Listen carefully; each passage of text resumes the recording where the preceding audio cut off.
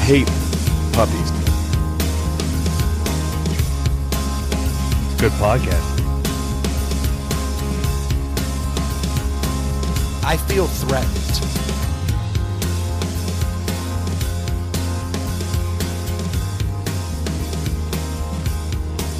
What's going on, everybody? Welcome to Inside the Pallet House. I hope everybody out there is staying safe, doing the best they can in this, just flat-out crazy time that we're dealing with. We do have a little sense of normalcy, though. We have a visit today from an old friend that we haven't talked to since this summer. We have Sean from Nectar Sunglasses in the house. How are you, man? What's up, guys? I'm doing well. How are you guys? Doing well, man. We're glad to have you on. I'm sure this is a absolutely crazy time for you, too, considering you're in the retail game. Yes. You cut out a little bit. I missed majority of that question. I was asking about the tigers you've been keeping. Yeah. I didn't know they were so cheap. Dude, is that the number? That was the number one takeaway I had from the Tiger King. I was like, you got to be kidding me. It's only $4,000 for a tiger? What the hell have I been doing with my money all this time? It's insane. It's crazy. I don't know if did you guys watch it, the whole thing? Oh, yeah. Oh, yeah. I couldn't do it after he put that meat on his pizzeria pizza. It was like the meat lover's pizza. Bad. Yeah, he was serving the rotted Walmart meat on the pizzas, which actually is a pretty good cost-saving measure.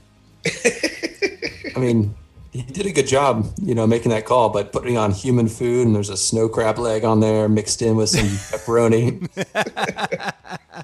It was done well. Dude, back to the tiger cost, like, my neighbor literally, he just bought a purebred Maine Coon for like $1,600. That's just a cat. Like, yeah. And you're selling like tiger cubs for like $2,000 or whatever it was. Like, how is that a thing? It certainly changed my perspective on how much a cat's really worth. Because a Maine Coon for $1,600, you're halfway to a fucking tiger. Yeah. What kind of cat is that? Because when we moved here to Charleston, we adopted these two neighbors' kittens, and I have a love-hate with them. They're outside, which is nice. But we had a neighbor who was, one, a drug dealer. Two, he came up to my door and said he had like some sort of African cat. It wasn't like a lion or a tiger. It was like it was big, like a bobcat size. Oh, like a 30-pound cat or something? Like an ocelot, maybe? Something like that. It was illegal to have it. And he got on the news one day because it got out. But he asked if my cats wanted to, if we could breed with his cat. And I'm like, dude, they're both males and they're neutered. So sorry. No, it doesn't. It doesn't matter. An ocelot could fuck that male pregnant. Yeah. Do you want your cats to come over and maybe die? No, I don't. Yeah. Dude, what is it with drug dealers and big cats? And exotic animals. Like, it's not a big cat. It's like a freaking 30-foot python or something, like an alligator or something. Like, yeah, you go. Did you see they just released another episode of the Tiger King? It's like a talk show after reaction type of thing. They said that Joe Exotic was actually scared of the tigers, and the only ones that he would ever film around were the ones that were either drugged up or sedated, or one was blind or something. Well, that adds up. If I'm drugged up and sedated, I want my tigers to be I want to be able to bond with them. And that dude is a junkie. It also adds up that he's scared of tigers. I ain't faulting him for that. No, that's actually the most normal thing I've heard about Joe Exotic. I was like, oh, you have a healthy fear of tigers. That I get. That makes sense. I want to see that. That just came out. That the guy from Community was the host of that, right? Yeah. It seems like anybody could have done that if you just reached out to him, which is kind of a missed opportunity for me. Everybody. Yeah. Damn. They're wide open celebrities right now. I did hear Carol Baskin say she was quite surprised by the angle they took. And I was like, what'd you think they were going to do, crazy lady? Yeah, the crazy broad who killed her husband. What? You're shocked they took the husband angle? Skip over to my husband. Let's talk more about Joe Exotic. Like, who cares about the husband that just disappeared off the face of the earth? The multi-million-dollar, the millionaire husband that disappeared. And now she lives with all these cats and has a man chained up on a leash. It's a very weird situation, man, to say the least. I'm jealous. Like, how does she find two multi-million-dollar? Like, she's not that attractive, and she finds two multi-millionaire dudes that she can treat like that. Joe Exotic finds two straight dudes he can convince to be his husbands. Like, where are all these people that are so easily convinced to do these things? It's tigers, man. It's the same reason that Sean's drug dealer neighbor had an ocelot floating around, because people love that stuff. They love exotic cats. Well, that's what that Doc guy said, and I guess he's right. I mean, he's got like 6 hot wives. Like, something about it. They aren't just hot, dude. They were smoking. Like, that didn't add up at all. And they're like sleeping in the barn. Blown away. No money. Yeah, not getting paid. $50 a day or something. He's like, she came here when she was 17 and no one has to question that? Like, wait, what? Isn't that the truth? Damn. Did you guys do anything good for Easter, or did you just lay around? What was quarantine Easter like? I went to a cabin this weekend and I came back on Easter. I don't know. It's different. Like, we don't have kids or anything, so we don't celebrate it as much. Well, it's a religious holiday, not a child's holiday, but that's neither here nor there. Oh yeah. It's real religious. I mean, I didn't go to church. It's mostly a child's holiday. It's mostly about the man-sized bunny hiding chicken eggs. That and was it's also, and it's also turned into straight little Christmas. Like, kids are just straight getting like bikes and fucking PlayStations. It's crazy. Yeah, it's out of hand now. So you guys just went to a cabin and chilled, huh? Yeah, we have like our quarantine buddies that they're our neighbors, good friends, and we just like, we're both not hanging out with people, so we'll walk the dogs together, and they'll come over and we'll do like game night, or just break up the, monotonity of staying in by ourselves. And one of them, his family all grew up in Hemingway, which is 30 minutes from Georgetown, so it's inland a bit. And his parents have like 800 acres, so we stayed on like a cabin out there that they built. We went fishing and ridden around the woods, and just drank aggressively. So it was nice to get away. Yeah, that sounds Isn't that the truth? Yeah, we've been straight drinking nonstop over here. Yeah, what did you do? Anything, Troy? Went to the lake, 3rd weekend in a row. Got some projects done. Enjoyed the weather. It didn't rain. It was cold, but it was sunny. Rode the golf cart. Did some projects. Built a bridge across the creek down there, and so that's not bad. Things in there. It was awesome. That's productive. I had the exact opposite Easter. We literally did like some catering from some place down the way. Like, my wife went and picked it up. We did a Zoom meeting with the family, because that's all I do is Zoom meetings now. And then she ended up being like, "Hey, I've got these 2 bottles of bubbly. Like, let's make mimosas." And I was like, all right, why not? So we had that. And then she's like, "Hey, I've got a 3rd bottle of bubbly." And now I'm like, what is happening right now? Like, it's aggressive to do 2, but all of a sudden that 3rd happened. It was over, dude. I literally sat in my yard in a chair with some Nectars on and just hid my eyes from the universe and just drank, at that point, just beer after beer, and listened to music, entire concerts of music. Like, put on a whole Coldplay concert, and then like put on a whole nother concert, and just pissed away the day. You were in a bad spot listening to Coldplay. It's not a healthy way to start. You start listening to that, and it's all like, I'm sad and I'm slow, and then you're like, yeah, you should crack that other bottle of wine. It wasn't great. You had Fix You on repeat. Just a tear streaming down my face, having a good old time. Ely, welcome to the party, man. How are you? Same old. Appreciate it. Yeah, good to have you here, man. That's awesome. All of a sudden, I saw the little invite on the bottom, like, "Hey, can Ely come in?" I was like, yes, he can. We don't know what's up with Stu. We're hoping he's all right. We shall see. How was your Easter, Ely? Probably Do anything? sidetracked. Uneventful. I cleaned my pond, like little koi pond thing. Ah, Yeah. what's that entail? Oh, it was miserable.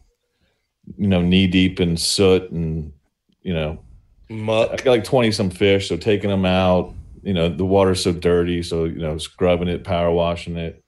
I'd replace the motor and the pump. So I had to do some underground plumbing. It was just horrible. So you literally pulled each fish out and then like drained it, power washed it, like repaired it, fresh water back in. That does sound miserable. Yeah, it sucked. What kind of fish? What's that? What kind of fish are in there? Corey? Mostly just goldfish. Gotcha. Yeah. How big is it? I would say it's maybe 700 gallons. It's probably 8-9 feet diameter, something like that. And then it's got like a 3-tier waterfall type of thing. Nice. Do your fish gets taken by birds of prey? Yeah, so they will sometimes. But I got a couple rocks in there they like to hide under. And they were like, when the water was filled with algae, they were straight. But now that it's clear, they could be in trouble. So put a net across the top. I see people do that. It's funny you mentioned that. I'm looking into doing that just because the fall, especially now that I did it, it's all clean and fresh and awesome. So keep I'm the super crud out of anal it about it. I want to keep it clean.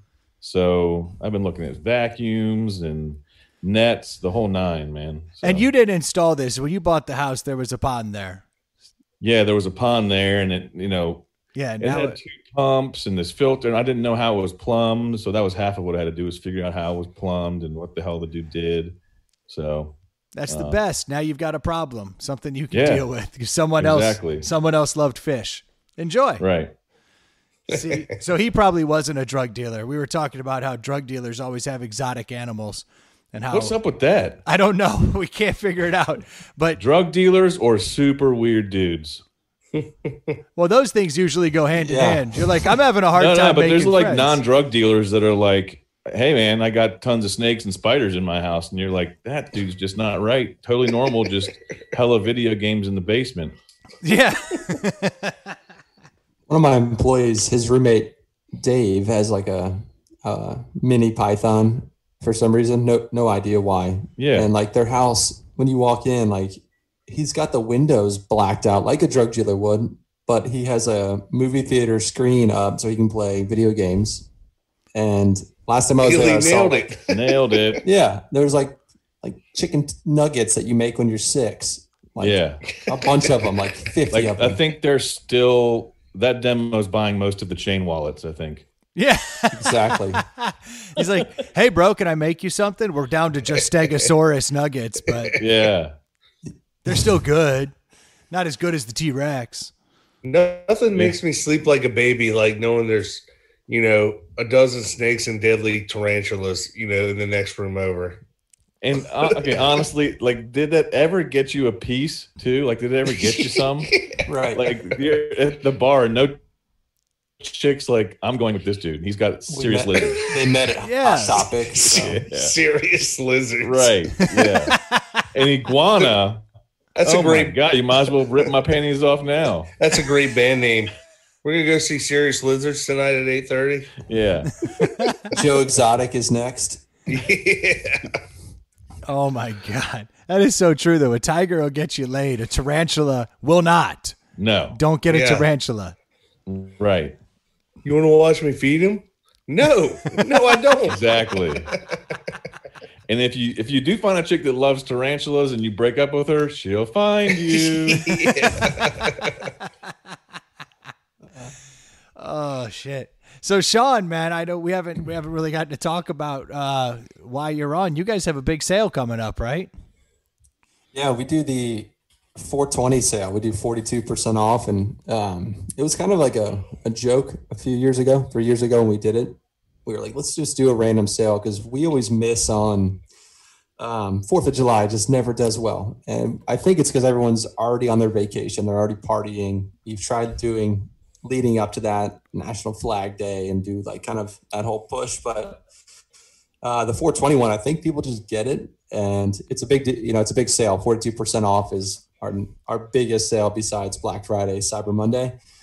So every year we just kind of keep putting more into it. And this year we're doing a big giveaway every day until just trying to get engagement leading up to it. But Yeah, so we're going to do early release the 19th and then the 20th. So this is the sale you use to raise all the money to buy exotic pets because it's the 420 sale. We're hoping for at least 2 tigers if we can get it. Yeah. Couple boas. Yeah. Throw in a boa. That's it. Well, you say leading up to the release because I know that you guys have a new logo that you've just changed. So is this the big release for all the new logo gear? Is that what this is leading up to? A little bit. I think it's we always try to release things during high traffic and we're doing a lot of stuff, but it was tough to release a new logo just in general. We wanted to do a big push to do a story around it, but we had so much inventory that was with the old logo and then new inventory that has the new logo. It's really hard to do a clean, it's not like the McRib is back and all of a sudden you're just selling fucking McRibs. It's a process. So we knew you got a McRib? Yeah, to try it. It's just a hard one to phase in and out of. So it's like new packaging. There's always going to be the old stuff kind of left over and the new stuff. So we just phased into it. We slowly released it online and changed the website over. I don't know. It was a tough one. We went through a process of like redoing the logo as part of like kind of a rebrand and polishing off some edges. And a designer came in and basically ripped our logo to pieces and saying that the N didn't make sense. The E and the C were smashed together. It didn't make sense from a design element standpoint. It was tough for me to like move on to. Didn't you make that logo yourself? Yeah, we like designed it together, my old partner and I, and we thought it looked good. And at the end of the day, like I wanted to do some changes in general, and a lot of brands go through a logo evolution, and this one was tough because we wanted to have an icon. So if you just take the N, it looks like New Balance. The E and the C by itself looks like Gucci, and the A just never quite did it for me. It was hard to kind of like take that logo and make an icon out of it. So we were looking for ways to expand the brand, simplify it a little bit. And now it's a bit more welcoming and just designed well, which feels good now. But it's funny that you say that though, because I've always thought your logo was badass. So the fact that you had these kind of like reservations about it, it's kind of shocking to me because I've always thought it was cool. But I've seen the new logo, and in some respects, it seems more approachable. And I guess that may be what you're talking about, because put it up here. It's still the same. Like it's still very much. So he wanted to. Yeah, I wanted it. I said, I don't want to change this thing and make it drastic. And typically, if you look at a version 1 and version 2 of most logos from Starbucks to Exxon to all these companies that take that leap, usually it's dramatic and different. This one, I wanted to retain some of the characteristics of the original to keep it similar, but just a little bit cleaner. So we have a whole like new brand guideline deck that goes through color palettes and a bunch of really nice stuff that we needed for a long time. And this guy really came in and determined, like, we went through core values and built avatars, if you will, from like 18 to 24 year olds, 25 to 34, and so on. And how we're going to talk to those people, because everyone uses things differently, right? Like a 40-year-old woman is going to use Pinterest and Facebook differently than an 18-year-old girl would.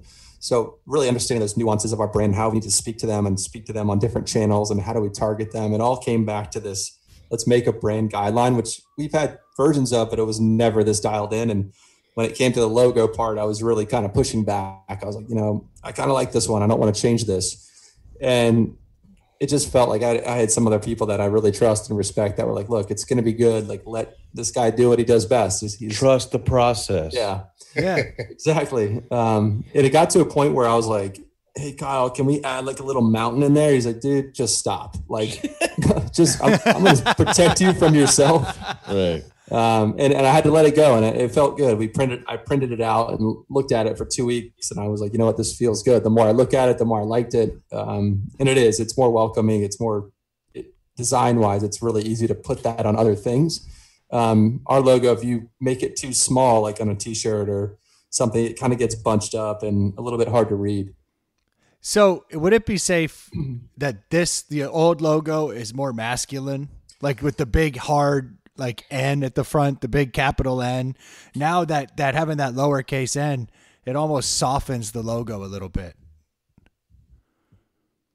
Oh, my internet's going to shit, isn't it? Because you guys don't hear anything I'm Exactly. saying. Well, everyone else can hear me just fine because I got Whatever you were saying about that I got the lowercase mic. n. Yeah. I was saying that I think that the capital N is very much like masculine, whereas I think that lowercase n, it softens it up a little bit and makes it a little more approachable. I think that's why I feel like it's approachable because it works for both. Would that be Right. accurate? I think, yeah, early on, like, I have photos of us looking at our old logo with a lowercase n and versus uppercase. And at the time we both felt like it just felt stronger with a uppercase. But from a typography standpoint, when you're looking at it, they either all need to be uppercase or they all need to be lowercase. It just doesn't quite make sense from a design standpoint.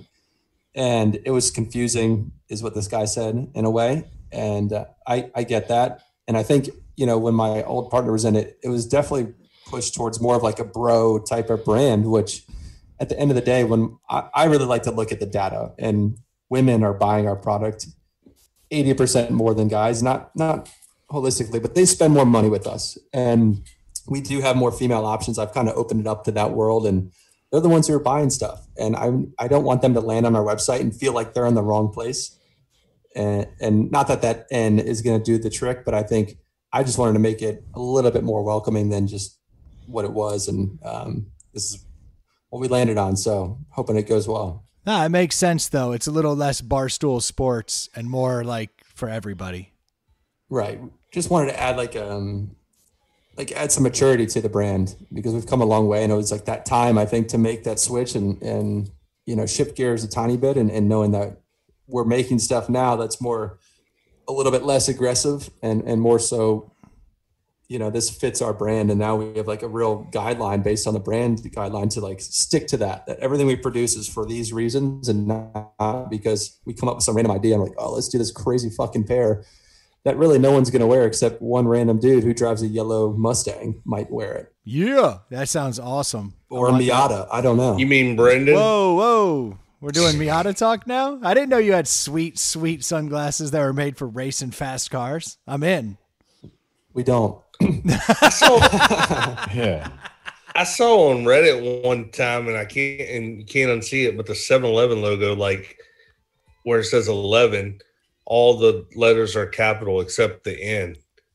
And it's just like, I never noticed it. The N is lowercase, and you're just like, now my mind's blown. Like, that's crazy. And now you want to go there more. That's right. I always like Yeah. 7-Elevens. But yeah, people put a lot of thought in Brendan and I when we started ITPH and we're trying to come up with a logo. Like, I mean, it's hard. It's hard to come up with a cool logo, and a logo can make or break you. It's apparently we should redo ours. People will buy the merch without even caring what you're hawking because it looks cool on a hat or on a shirt, for sure. Yeah, if you guys Google, like, there's a lot of companies, and it's hard to tell now. There's actually a really cool Netflix series that's called Abstract. It's about designers from the guy who designed the Nike Air Jordans from number 3 all the way to like the 20th, and a lady who does typography, stage design. And one recent one was a guy who redesigned the Instagram logo. And it's like from my perspective, we changed something on the website. There's a couple thousand people that will see it a day. This guy changed the logo of Instagram where 1 billion people were affected by it immediately and like shit on him for 2 years because of it. And now it's like, it's amazing. You don't even think about it, but those little changes, from our perspective, it wasn't that big of an impact, but it's pretty amazing when you look at companies like a Starbucks. Theirs has changed over the past 50 years. Not dramatically, but some of them, the first couple are pretty dramatic. Well, it's funny, though, because Troy was talking about buying a flag tonight, or he said he was flying his old flag. And I was like, no, you can't. You got to go get the new logo on a flag. Like, you got to get out there and get the new one. And his point was, no, it shows I'm old school. I've got, like, the original logo. I've been here, forever. So I guess there is going to be some of that, right, where some people are going to take pride in the old logo because they always were supporters, and then you're going to have people who just want the new logo. So you're gonna have to wade through that, I guess.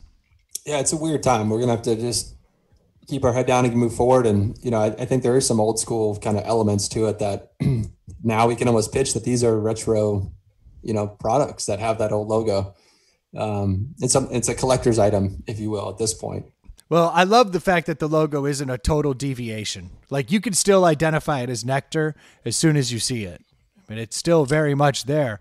In fact, the elements of the A have stayed, and now they've carried over to the other side of the logo. Right. Really, we really wanted to put a the N needed something about it that was different than just a regular N. It's got that little bit of curve that was pulled from the A, from the old logo, and we have an icon. We haven't really put it out yet. It's actually here on the snow goggles. Let's see. Do you think you're going to get pushback for using Comic Sans? It's not light blue, so No, I'm just giving you a hard time. Well, they were going to go wingding, so Yeah, thank God. it's Times New Roman. So you may have already touched on this, but have you seen an uptick since everyone's been sitting at home surfing the internet? Yeah, we have. I mean, it's been nice that it's hard to promote like a lifestyle brand when people's lifestyles have changed dramatically in a weird way. Unless they really want to get out and do that lifestyle. Yeah. Yeah, but you also sell blue light blockers. So, I mean, wouldn't those actually be the perfect Nectar sunglass for sitting your ass at home and staring at a screen?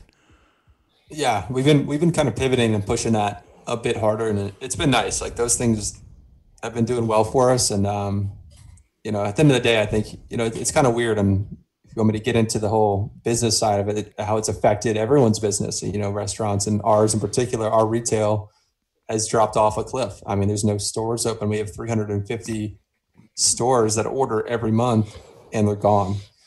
So I don't know how that's going to, our online can't quite sustain our business, and why we're putting a lot of effort into the 420 and pivoting money towards online advertising and pushing that the best we can. But we've had to make changes in the back half and hope that the world comes back to normal here soon. Well, you know what's you were the original canary in the coal mine for me about the coronavirus, because it was like months ago. I was on the phone with you and we were talking about something, and I had actually made a comment that I wanted you to make more bandanas, because I love the old Nectar bandanas. I think those things are cool.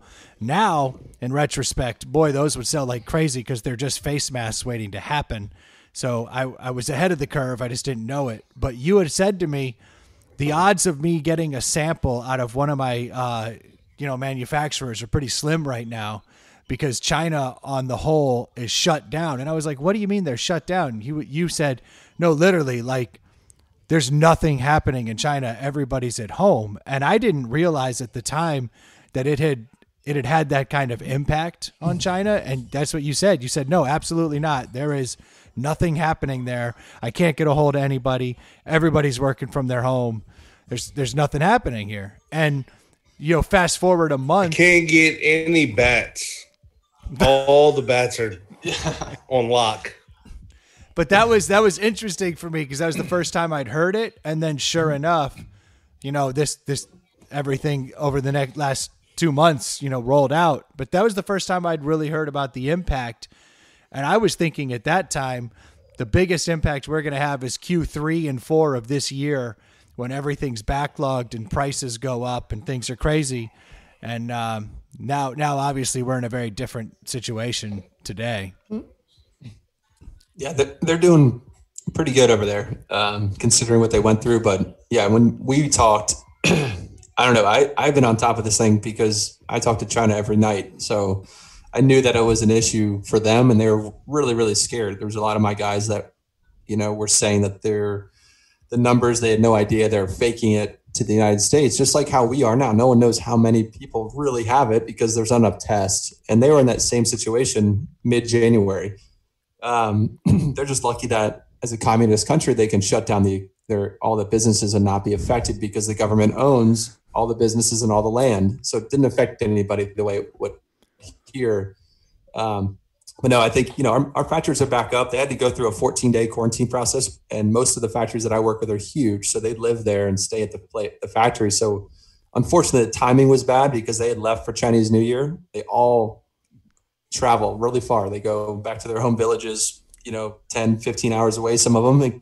And when they were coming back was the issue. They would have been back up and running a lot quicker, but they had to come back into their cities and then go through a 14-day quarantine to be able to come back into the factory to start working again. So now that they're back, they're full steam ahead. It's just now the whole world is now struggling. And we're the ones who are like, hey, I'm going to back off my order because I don't know what the fuck's going on. I'm not going to press forward on like aggressive summer orders when I'm kind of pulling back on some things to gauge the next few months. So it's just been a weird, I don't know, it seems like a dream that I can't quite wake up from and taking it day by day at this point. Damn. Well, the 420 sale is probably a pretty big deal, man. So prior to, what was your split as far as retail and online ballpark? We do about 50-50. So Okay. like, you can't quite carry the business, but we're making adjustments and online's picked up about 15%. Okay. And which is normal, like not normal, but like we're coming into the season, if you will, for eyewear and sunglasses. So we actually launched prescription eyewear, which is new for us and still kind of easing into it. It's there. And I know that can help carry us if we can really dial in some ads that start converting. It's a huge revenue stream that we haven't quite tapped into yet. And our world is Plano sunglasses or Plano eyewear, which is sunglasses that aren't prescription. But the real money is in prescription. People's eyes go bad by the time they're 30 and they need solutions for it. And we partner with a company out of Atlanta that actually my brother's working with now, Robertson Optical. They've been in business for 65 years and do a great job. And we're trying to push into that world as well of being competitive with Warby Parker in that price point. I would assume you guys get a lot of repeat business on the online, but the new customers really are from the store because it's always nice to physically handle and try on a pair of something like glasses. Yeah. And then once you try them on, you're like, okay, now I'm going to the online and I'm just going to start knocking it out. I don't have to find the surf shop because I've seen Nectar in a lot of different places. But I know once I've tried one on, I know what I like, and I'm just going right to the online.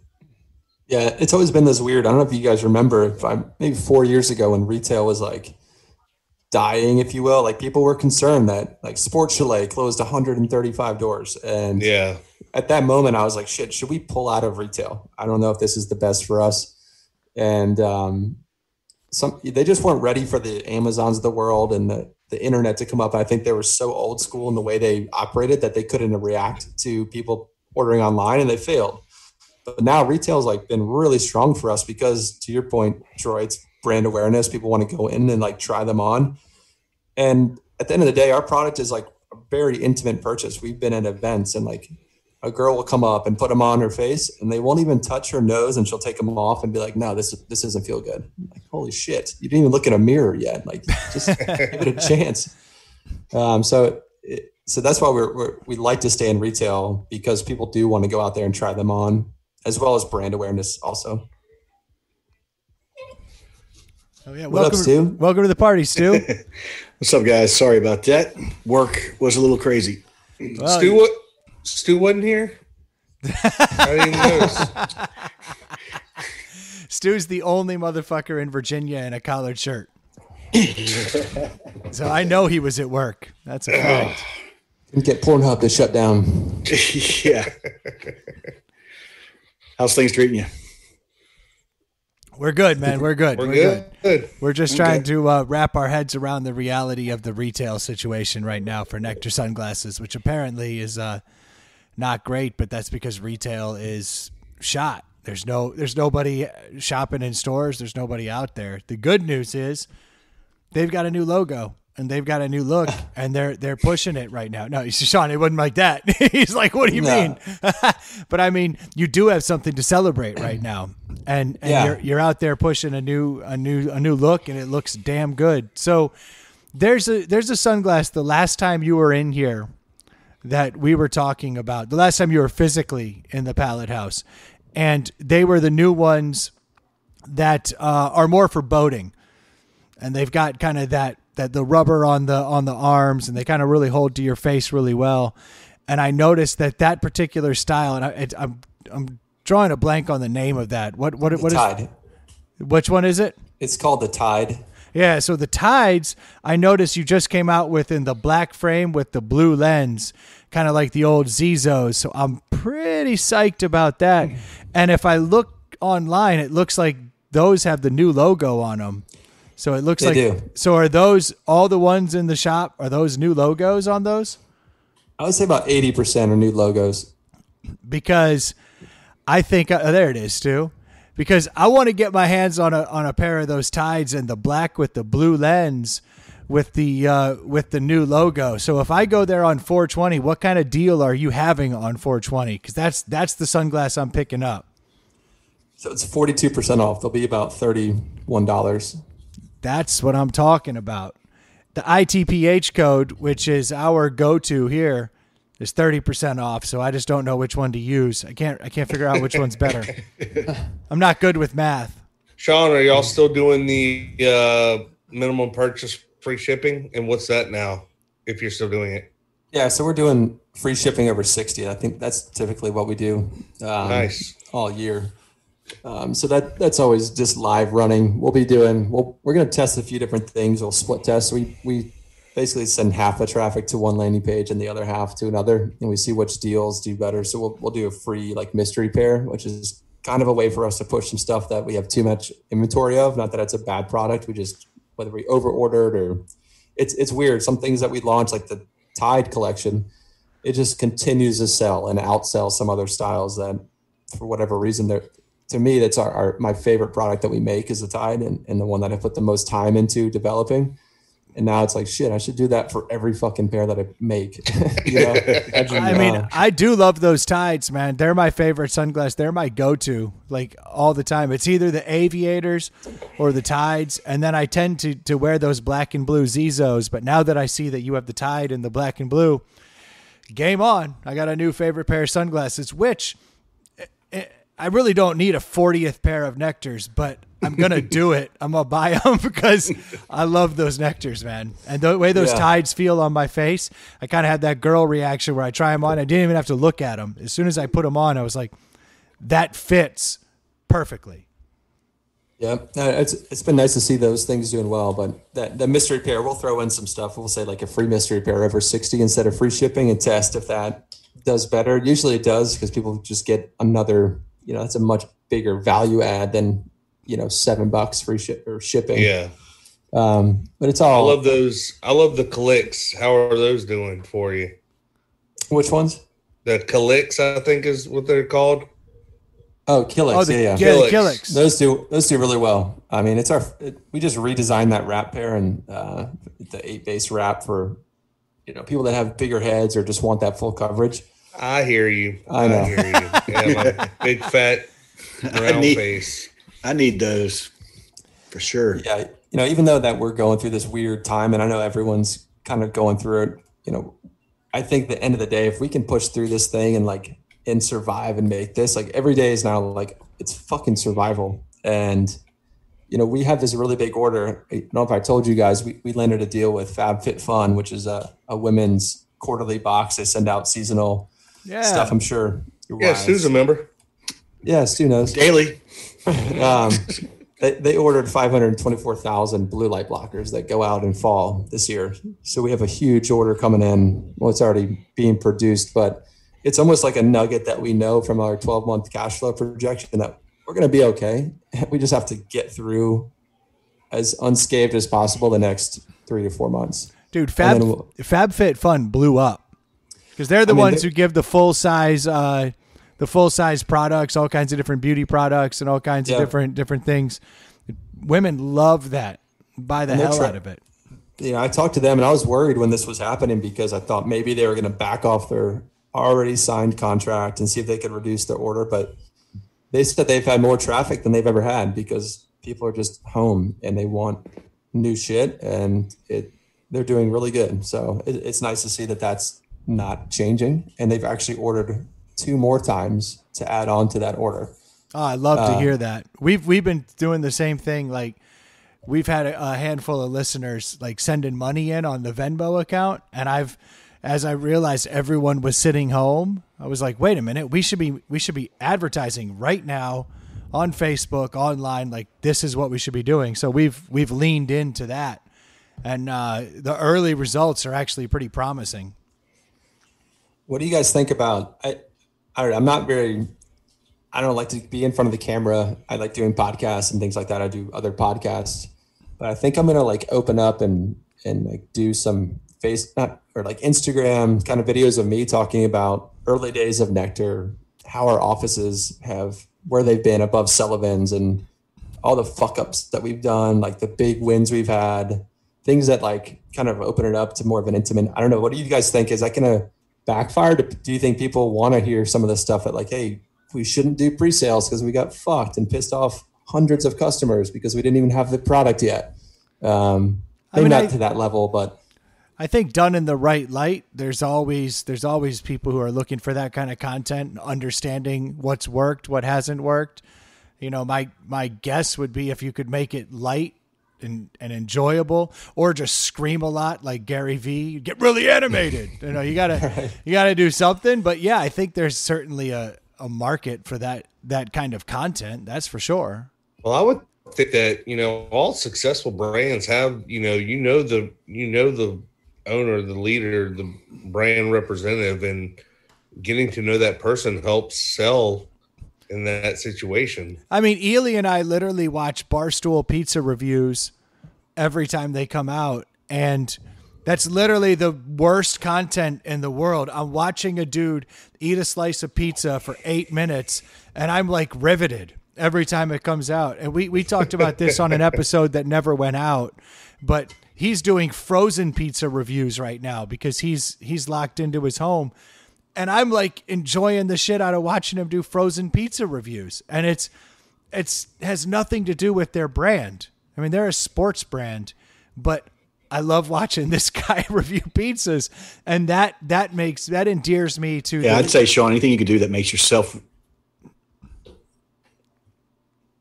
Good point. Well, we got over talked there. The net went bad or something. I don't know. I was gonna say that anything that you can see yourself, anything that you can talk about where you can let somebody else put themselves in your shoes and makes it relatable, and it's, you know, a story and a background that infuses the product, you know, with the client from, you know, a different angle. Right. I think there's gonna be people that listen and don't listen to it, but the people that want to hear it will listen to those things, and it won't be as that bad. But I think some people need to know that I used to make them by hand and show them on camera. Like, I still have the screwdriver and like the little magnetized thing I used to magnetize the tip and kind of show, really for me to show the evolution as well.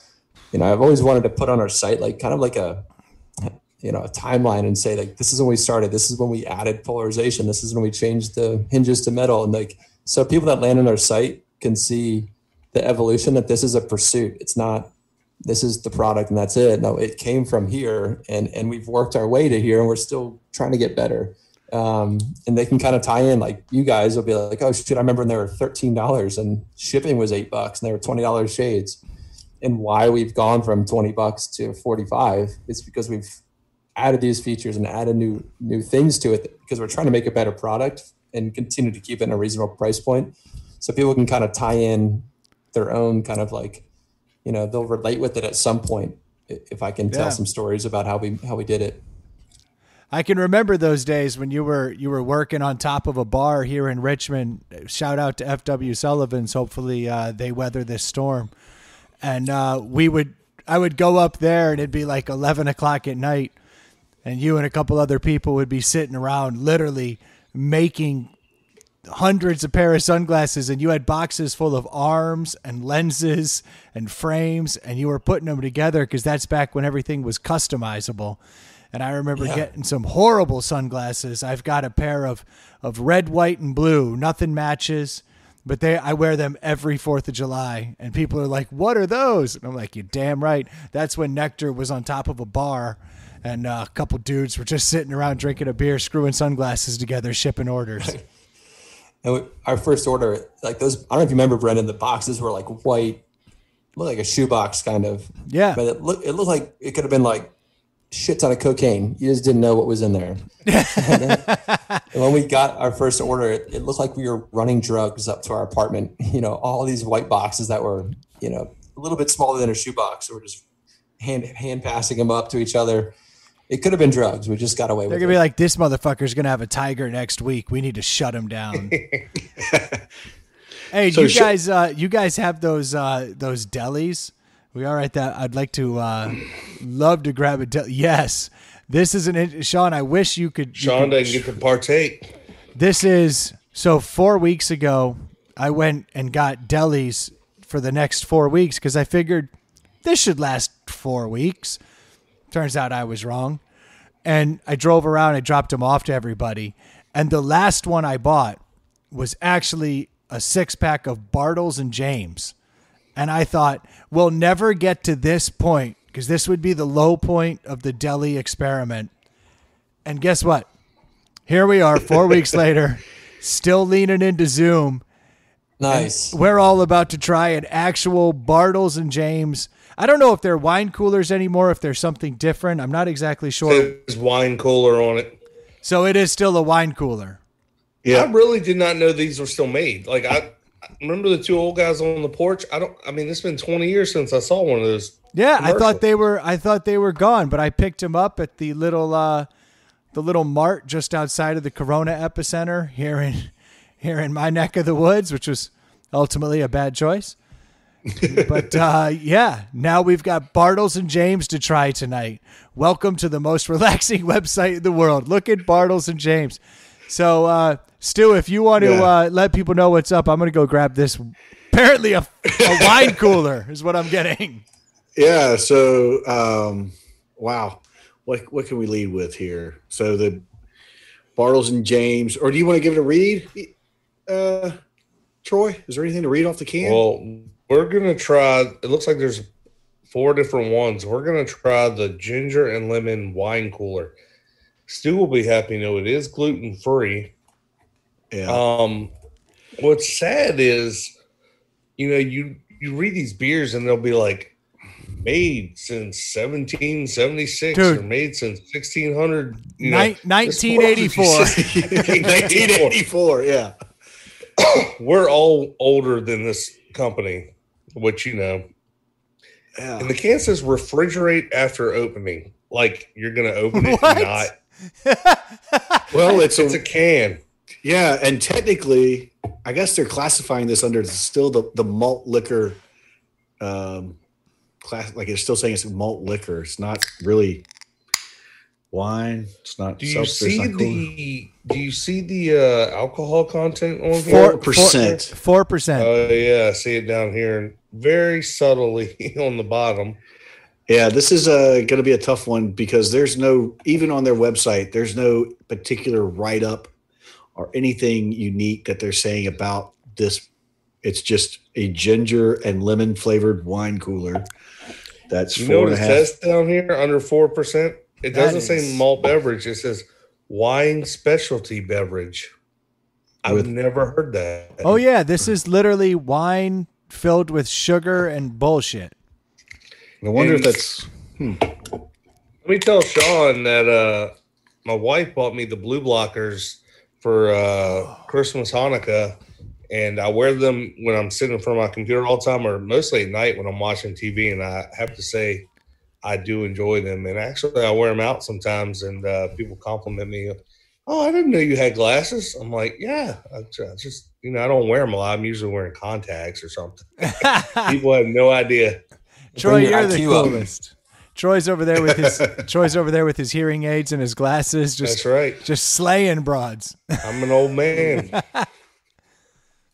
How are you guys? How's that beer? It looks good. This is. I'm drinking it, and I couldn't tell you that it's got alcohol in it or anything.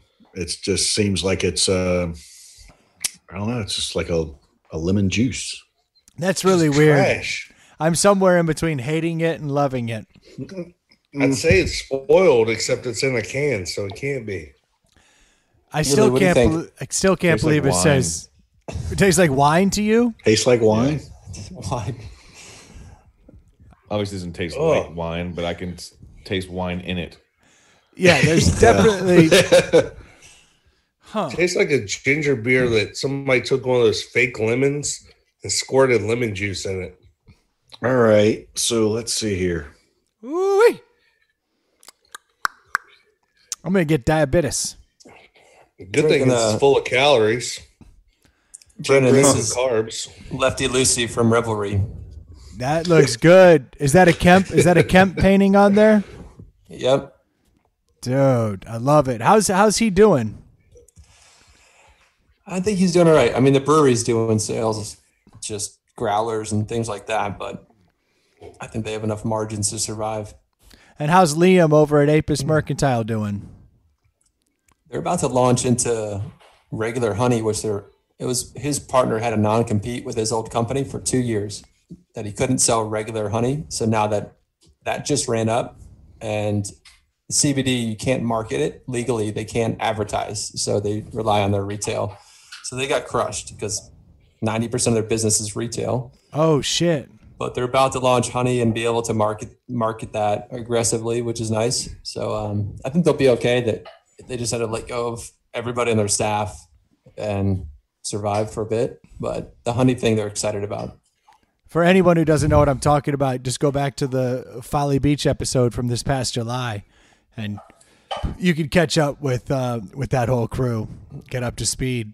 Stu, what do you think of this wine cooler? It sounds weird saying it. Yeah.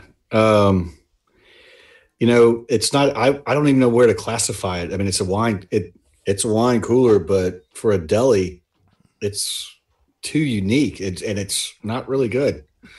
So, 2.5. Yeah. Off the bat, I'm going to go really low. Ooh. It's because I don't see myself. Yeah. I just don't like the whole flavor. The marketing's a little weird. The only thing they have going for it is the fact that it's the two old guys from Bartles and James. I mean, that's classic, but it doesn't taste like a classic. I'd give it 2. A 2? I did not expect that low. I expected low. I know. Jeez. I think the can on it, I'm surprised Stu didn't hate on the can with the stupid stripes. It is like, it's just as lame in a can as it always was in a bottle, unfortunately. Yeah. Troy, what do you think of that?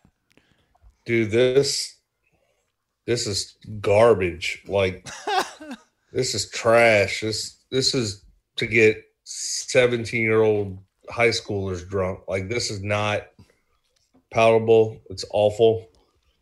I will, of course, drink it, but this is trash. Like, I wouldn't recommend this for I don't know anyone who would want to drink this. Like, this is garbage. I give it a 1, and that's being generous.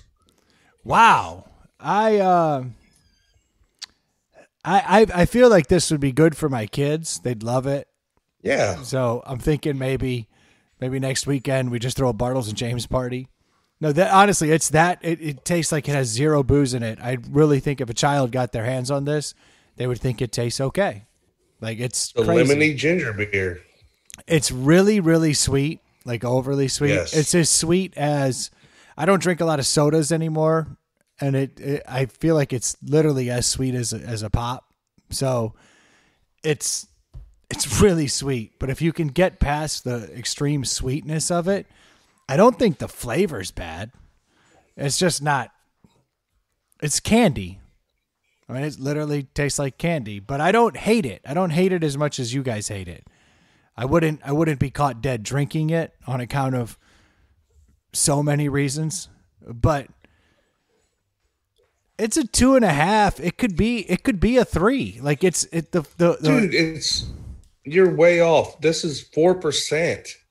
And 120 calories, 10 grams of carbs, 7 grams of sugar.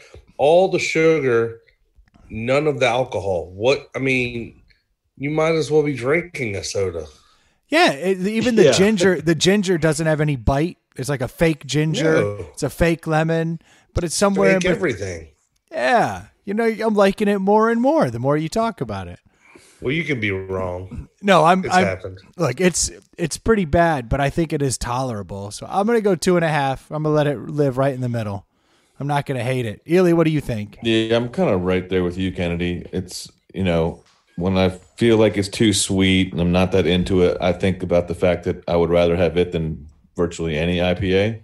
There you go. If they're farther down the list, Fair it's enough. hard for me to give this something as low as them because, at the end of the day, I'm a big kid. I like drinking shit like this because I find it refreshing. I don't want to taste something nasty, but it is too sweet. Yeah. So,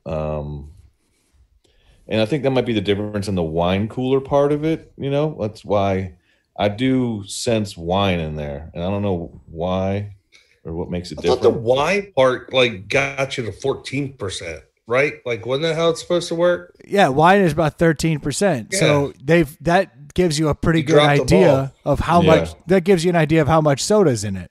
Exactly. Yeah. You know what I mean? think- It's 75% soda. I think this is if I remember correctly, the whole draw was, it was the 4-pack glass bottles, and they were banking everything on the strawberry flavor when it first came out, I believe. And granted, that was years ago, but it seems like that was a bigger draw. Maybe it's just this flavor, but maybe it's just I'm not a wine cooler guy. Yeah, I don't think any of us are. I give it a 2.5. So we're falling between. We're probably at 2.2 right now. Is probably where this nets out. 2.5s, a 2 and a 1. Yeah, so I'm going to give it a 2.2. This is not going to be a winner. But during this time of quarantine, when you're already eating too many carbs and all the bullshit that you want and drinking all the time, this is a great way to continue bloating your face up. So that's a win. Seriously. How many days have you guys drank? I took off one day. I've been taking off one day a week, usually Tuesdays. I I'm don't taking. drink much, so I'm only drinking one day a week, maybe. That's pretty good. You're doing all right. So you're picking up the slack for the rest of us. Because I can honestly say I'm doing Tuesdays and Wednesdays clean right now. And outside of that, it's I'm drinking. It's brutal. And when I drink, it's only 1 or 2 drinks. Have you guys noticed, we've been doing a lot of walks, and I don't think I've never seen all my neighbors. Oh, yeah. It's unbelievable. Yeah, more people are out.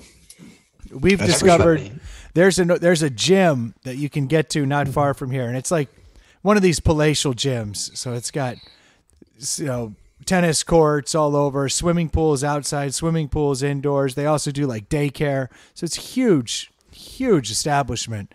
And I've been riding up there with my kids, and when we get there, it's all the kids in the neighborhood have nothing to do, so they're all getting on their bikes and they're going there to this ghost town that looks like a little mall. And it's the kids are just tearing up the parking lot, and moms are showing up and doing chalk paintings on the parking lot. It's crazy. It's a ghost town, but it's actually the most vibrant place in my neighborhood because everybody's riding their bikes over there because they don't know where to They'll go. be arrested soon. Yeah, it's a fact. Yeah. When do you guys think people are going to be able to go back to a restaurant? Let's say 50% capacity. Well, in Virginia, they just extended it today. They shut, not maybe the restaurants, but I know that the bowling alley. Did you guys already talk about this? No, I didn't even know this happened. So I didn't know this happened. Your entertainment, sports, and bowling alleys and things like that, they were supposed to reopen April 29th, and the governor just extended it to match the June 10th date. So who knows? The Fed's trying to do something different. And then I was talking with a guy that works for CarMax, and it's crazy. Their corporate headquarters here, they were at 28,000 employees 3 days ago. Now they are at 11,000 employees. Shit. They furloughed it, and if it goes much further, they said they could see the company running just on their skeleton of 3,000. I really worry about all the Karens. Like you said, I was listening to a podcast today, and they were talking about how you need to be 10 feet from people, and everyone should wear masks all the time. And I don't know if we're ever gonna go back from that. We will never go back. You can't go to a restaurant until Karen tells you. Yeah, it's gonna be people. Karen. They've drank the Kool-Aid. It's just things will never be the same, and it scares me more than this stupid virus for sure. Karen's the people that follow without questioning. Well, Karen, The cliche housewife that's driving all of us right now. She's got the short hair. She's like, let me talk to your manager, long before there's ever a manager being needed in the argument. If she finds out that you try to go to a restaurant, she's telling everybody and calling the cops. Yep. That's Karen. Yeah. She's getting on Facebook and letting everybody know. That's Karen. I've been on this weird mask game. So I've been trying to link up my supply chain with, hospital chains and things like that need the masks. And my thought is that it's going to be, I'm going to buy some and then just make a civilian website, because people are going to I think there's going to be a phase out process where no one's going to go to a baseball game or a concert or the grocery store without feeling like they need to wear something until it's fully gone. But right now, China is in like a fucking circus of how many people are producing these things. They're all at full capacity. And if you go back 6 months and you said you wanted to customize a mask and make the print blue instead of black, no issue. New random packaging, no issue. Now it's like, if you want custom shit, we'll take the other 50 people that want to make $1 million or a million piece. I think you're playing it safe. I think there's going to be people that never go back to not wearing masks. Like they're just, you're going to see more and more people just wearing masks 24/7, 365 now. Well, you've seen that in Asian countries. That's pretty normal to see people walking around in masks, and they've been through this kind of thing before. So you may be right. Because they have the wet markets. We shouldn't have to do that here. Or we should just open wet markets. The time is now. You would love that. I would, I would not. But I would like a tiger. It will full on be an accessory. Like I saw a guy with the Dallas Cowboys one the other day, and it hit me. I was like, this is going to be a real deal accessory that people have. They're going to have ice around the edges. They're going to have their sports team. They're going to have you name it. And it's going to be a market for sure. Drip. Got that mask drip. We should make one that just like is a print of your face, so it just looks normal. Yeah. Yes. I did see a guy on Reddit the other day. He had a mask that had his exact same facial hair profile, like a mustache with a long goatee. And he said he walked in a bank and they were like, could you please take that off? And he literally pulled it down and he looked exactly the same. They were like, they laughed. They processed my check. I heard on Elliot this morning that there's a nurse somewhere that's got little dicks on hers.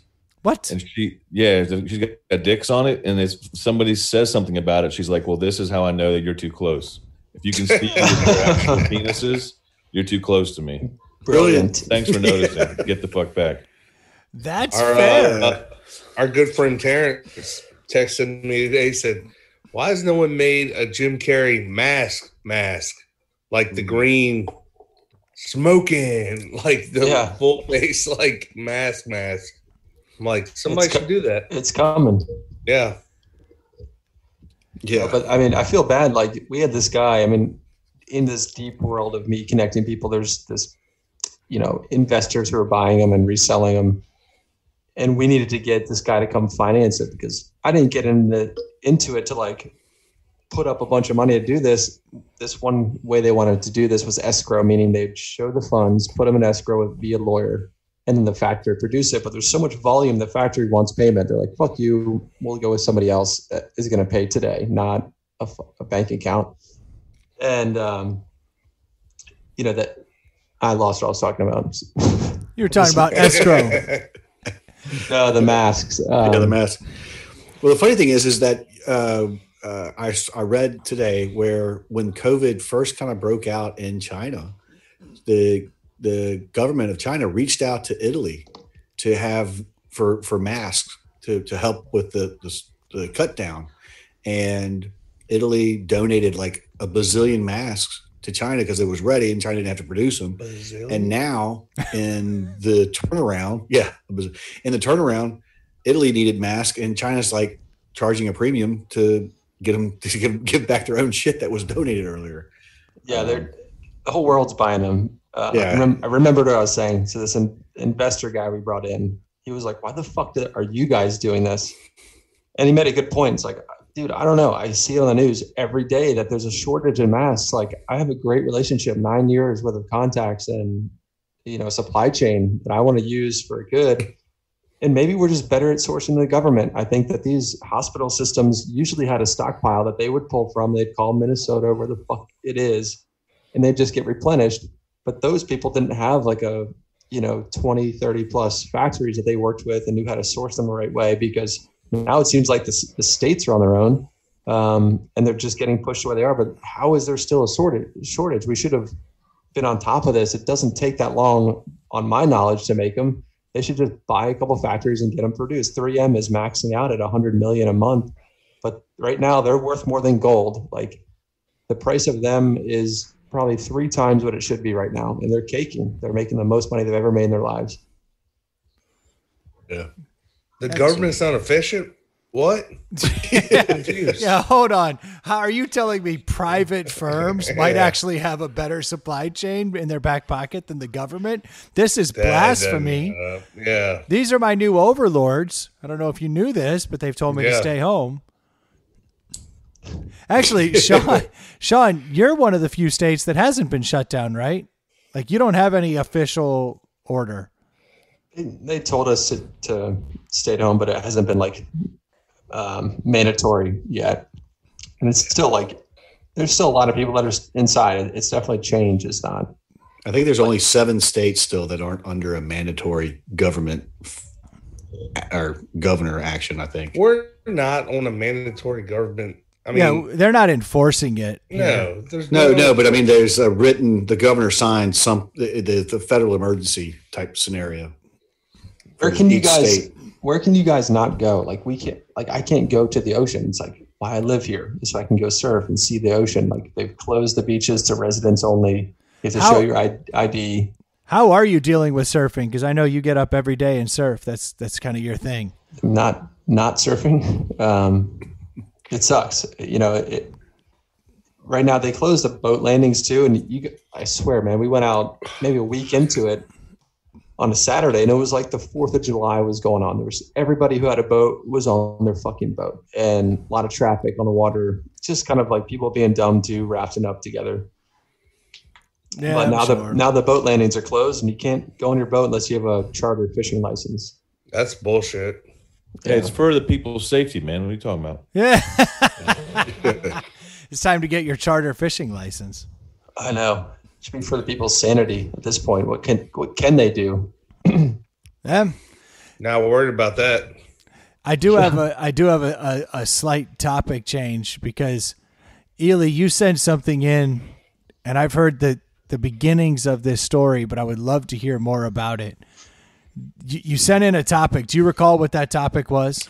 I do not. I remember sending something in, but this is going to be interesting. It's about him, and he already forgot it. This is the beauty of checking the email right before the show starts. Yeah. It was 2 words. I know exactly what it is now. Yeah. Would you mind telling the story? Because how this transaction came to be, I'm interested to hear how this went down. I mean, do you know anything about it? I've heard basics, but I would love to hear your version of it before I start butchering it with my version. But I mean, you've heard about my specific one. Are you saying that you've heard it from other people around that it has happened? I'm not kidding. This has actually happened to my mother. So really, I find it very interesting that this happened to you. That checks out. Yeah. Interesting. So you want me to just read you the email? That would be a great place to start. Yes. Okay. I don't want to bury the lead, so I'll let you do it. All right. So this is the email that I got, and it starts off, I know, and it's my password. So everybody has a password that they use for different things online. It's your actual correct password? My actual correct one. So I know blank is your password. You don't know me, and you're thinking, why have you received this email, right? Well, I actually placed a malware on the porn website, and guess what? You visited this website to have fun. You know what I mean. While you were watching the video, your web browser acted as a RDP remote desktop and a keylogger, which provided me access to your display screen. What exactly did I do, you ask? I made a split screen video. First part recorded the video you were viewing. You've got fine taste. Ha. And next part, I recorded your webcam. Yup, it's you doing nasty things. What should I do? No. I believe $1,900 is a fair price for our little secret. You'll make the payment via Bitcoin to the below address. and there's the Bitcoin address. You have 24 hours to make this payment. I have a unique password, blah, blah, blah. So this dude says he caught you whacking your bag to some So point. how many hundreds of dollars are you out? That's right. So I paid him twice now. This one's for the future. Yeah, exactly. Here's $3,800. Let's just call it even. Yeah. The very first run was out. Is this like an easy pass? Auto replenish? Yeah. So the first mistake he made was asking for Bitcoin. Yeah. Well, that's because they can't trace it. That's why they do that. So No, but do you know how hard it is you've literally been held at blackmail for them not to release a video of you beating off to some porn. Yes, absolutely. And you are not concerned at all. No. Yeah. I don't know that I would be either. We've all seen that video. Why would I be concerned? So my mom got a similar email. I don't think her guy was as charming. Your guy sounds like you should pay him. He sounds adorable. Yeah. Funny. But my mom got No, one but of what these. about the password? That's the weird part. Like if it's a correct password of something you use. But you think about how many times passwords get leaked. Yeah. You know what I mean? Like they have these massive data breaches, and these happen all the Yeah. time where people get all these passwords. So now all you have to do is find that email address and that password, and you send it out to all those people, and it's going to resonate with a certain number of the people where they're like, oh shit, that really is my password. And they're going to have to think about that. But apparently my mom was part of one of these, and she's like, I've never been to one of these sites in my life. And I was like, well, then you really don't have to worry about whatever the hell they're threatening. So don't worry about it. Yeah. Tell them to pound sand. The reality is they don't have shit on you. The ones that are brutal is when they send you something and they actually lock your computer. I've seen this happen before where they can get in and they can freeze your computer. Well, I've heard of this. Yes. A friend told me. Yeah, well, will freeze your computer and all your documents and all your shit, and then you're stuck. You know, you're like, I can't get into my computer, and you're gonna have to pay this. But like a beat off video, I mean, like, you know, that happens. Like everybody's human. Yeah. So here's the exact letter. This is something the FBI has been cracking down on. They said since 2018, but the two payments of $889. Let's see here. I mean, would any of you guys be concerned about that, or would you just scroll to the next email like I did? I think that I would pause. I would certainly. I would change my passwords on everything. That would be step one. But outside I would know of it's that, not true because I don't have a camera. Like that's not something that's possible. Yeah, that's part of my whole thing. Is just like, this is my work computer. Yeah. I'm not on porn on this computer, so I know you're full of shit. For one, I'm not afraid to be famous. right? Yeah. the good news is you won't have to worry about it, Stu. A picture of you slow jerking to midget porn is not going to fucking become the next thing. You buried the lead. But yeah, I think I would change my password because I can obviously see where it would freak someone out. I mean, I can definitely understand where, like, you know, even, you know, somebody like Brennan's mom who's never even been on those sites, like, could still freak out. You know, like people, like we talked about it with my dad. Like, he shared the fucking picture of the Vietnam vets, and it was the fucking the Tropic Thunder dudes. Like, I got got by the IRS one. I told y'all that, where I went to the police station. Yeah, you did. Yeah. But that seems legit. This one's a reach. So here's the question, though, because I'm reading this article. Even though they say that last year there were $83 million in losses for 51,000 scams. So that means the people are paying to stop it from getting out there, which means that they were doing it. Dude, if these people would work Rona into their scam, they would be making killing right now. there's got to be a Rona scam out there, right? Got to, because it's got these old folks terrified. They're the ones falling for the shit in the first place. Oh, yeah. Well, it's already started with the ones that are piggybacking off of the proposed check. the $1,200 IRS check that everybody's supposed to be getting for the stimulus package, there's emails going out saying, hey, we're going to send it to you. We need to have this account verified. And send them $1 and then they drain your whole account. That's a pretty good scam. So I'm not saying I'm proud of them, but that's well done, because all these people are desperate for money and they're like looking at it like, now is the time to send my bank account information because I desperately need that check. Wow. That's brutal. There's a lot of shit out there. My identity got like stolen, and it was from a Words with Friends, like the owner of that company who owns a bunch of apps and games. And like, I think, I don't know, 30 million people's shit got taken, and somebody opened or like tried to take out thousands of dollars in Texas, and then had my social security number, and just it was bullshit. I had to freeze my credit, and they tried to take a loan out with my social security number.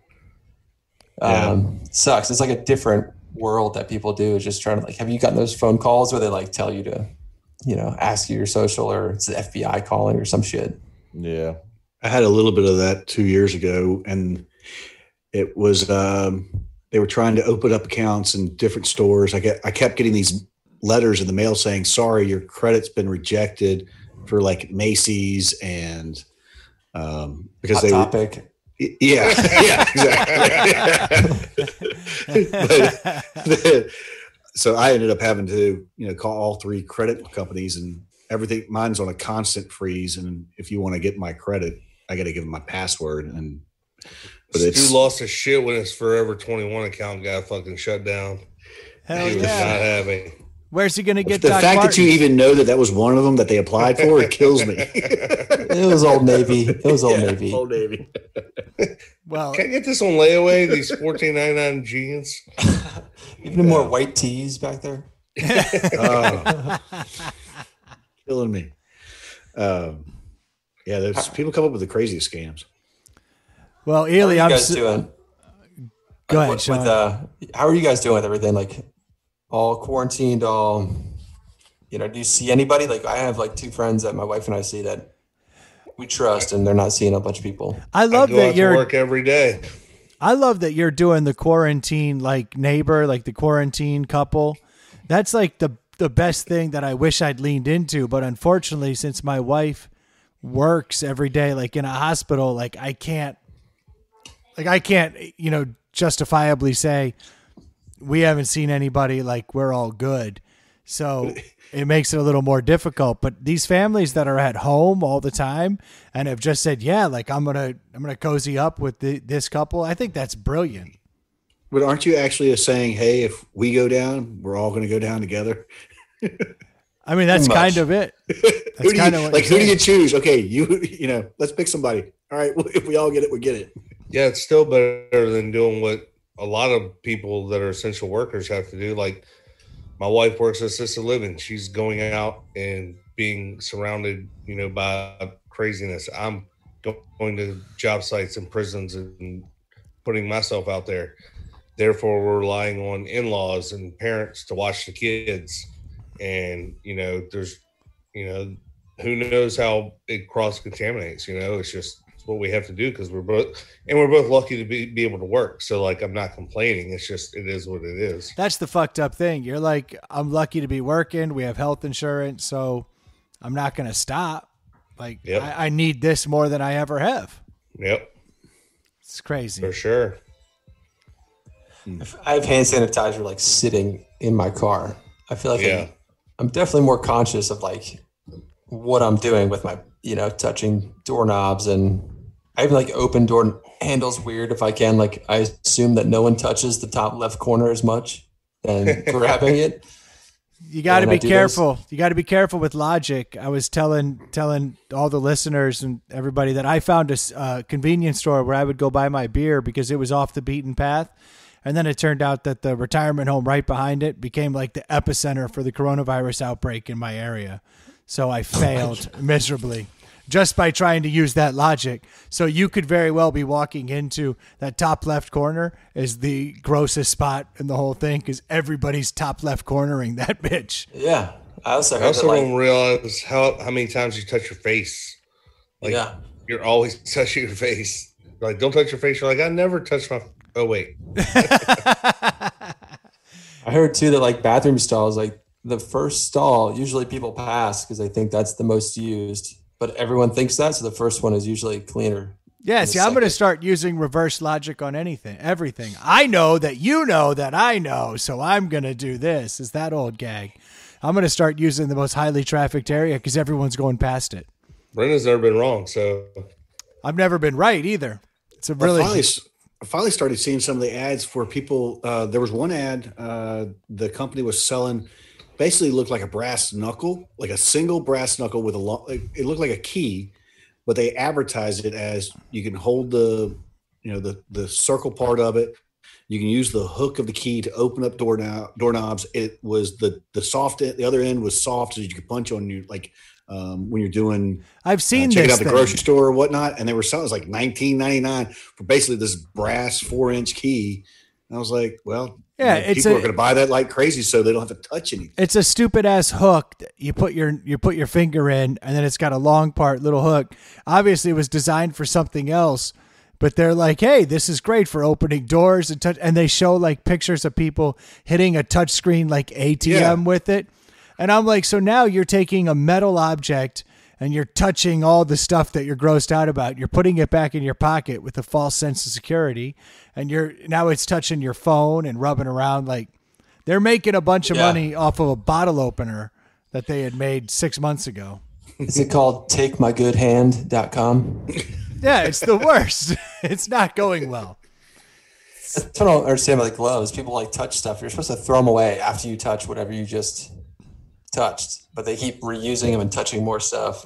Yeah, my daughters were handed gloves at something the other day, and they came walking back out with their gloves, and they got in the car, and I'm like, why are you wearing those gloves? They're like, because it's keeping us safe. I was like, you just defeated the whole purpose. Go throw them in the trash and try this again. So that's the problem with most people who've never worked in like an EMS or medical field. Like, you don't understand how to don and doff certain PPEs. Like, you put it on, you go about, you touch everything. You're like, my hands are safe. It's like, no, you touch everything in your house. You touch your face. You touch your car. Like, you have to treat them like they're on fire, basically. And there's certain ways to put them on, take them off that's safe, and turn them over. But people put them on the first thing of the day and then go about their whole day and then take them off. And it's like, you've done nothing. The only people I'd hang out with right now are sandwich artists. Because those Subway employees have been taking gloves on and off every single sub for 20 years. I hate when I see somebody like, it's more so at festivals, they're wearing the gloves at the festival, which is like, all right, I get it. You're trying to look like your hygiene is there. And then they're like scratching their body with the glove. Yeah. It's like, this is not good. Like, how many times have you done that since you prepared all the food? I took 4 leaks with these gloves on, and I'm good. My penis is safe. Yeah. They should make gloves that like change color when you touch something that you're not supposed to touch in them. Like, oh shit, I need to change these. So I drove through the Burger King today to get a sandwich on my way to a home inspection. And beforehand, you could go into the Burger King and get something to go. They'd shut down the eat-in part. Then they shut down the eat-in part. You had to go to the drive-through, and the guy's just handing you your food. Then they put the gloves on. And now when I went through, some lady, she literally used the kid plastic 2-prong grabber, like you would pick up trash or grab something. Like the robot arm? Yeah. And stuck it out, and I grabbed it. I was like, all right. And then they used a tray for the drink. It was like, here, pick your drink. They're not like, they don't want to have, they're not touching anything. Those robot arms are worth a fortion. You're still handing them your card and touching the card thing, and there's still a lot of touching going on. Yeah. And I don't know. It's just I find it all disturbing personally.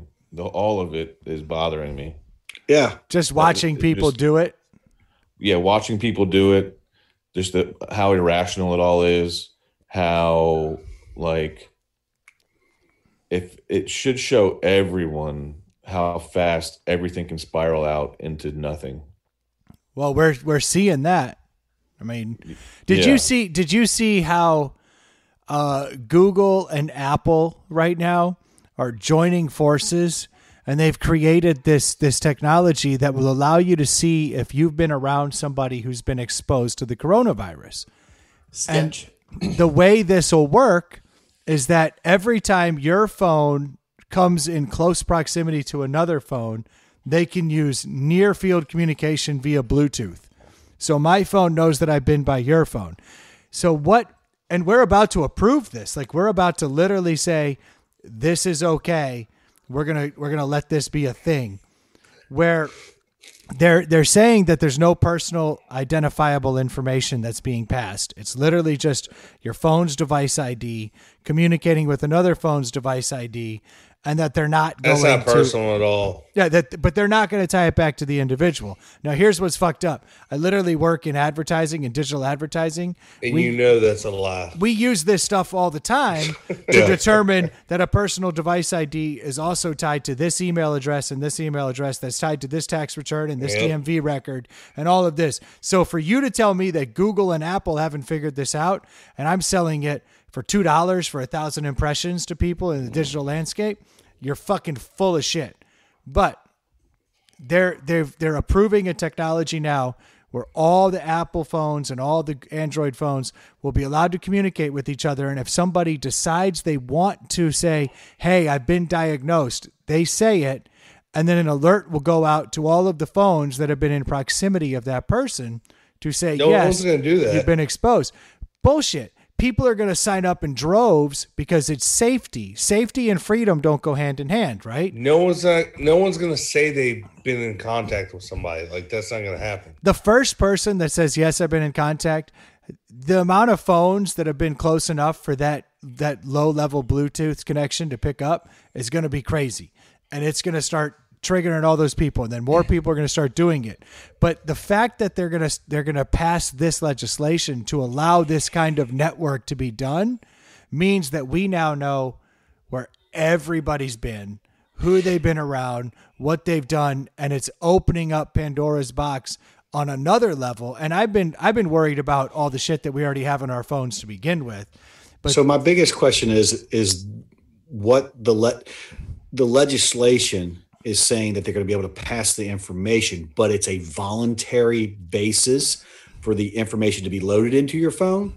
Because what it sounds like to me that Google has probably they've worked out something to where if I go get tested and it's in my medical record and it's a digital file, then Google's gotten to where they can see your medical records and then it's downloaded and it's shared without your knowledge.